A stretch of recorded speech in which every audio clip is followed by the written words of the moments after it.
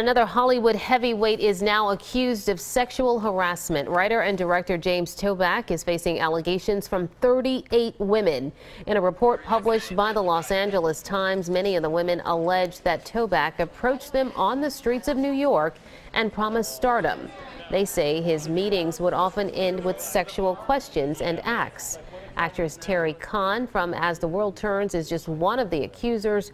Toback, who received an Oscar nomination for writing Bugsy, has denied any wrongdoing.